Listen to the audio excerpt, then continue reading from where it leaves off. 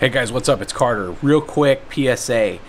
With Nicehash being down, I'm noticing a lot of downloads right now on 562, our Multiminer, and it looks like a lot of people are not going in and changing that config, which goes to our address. So I want to make sure that I'm linking in this video below to how to go in there and change that. This could be used as an interim until Nicehash comes back up. So if you guys are using it, please just take the little bit of time to figure out how to go in and config your own settings. That way you guys are getting your actual output of your rig, because right now it's going to us, and I see a lot of people using it that way right now.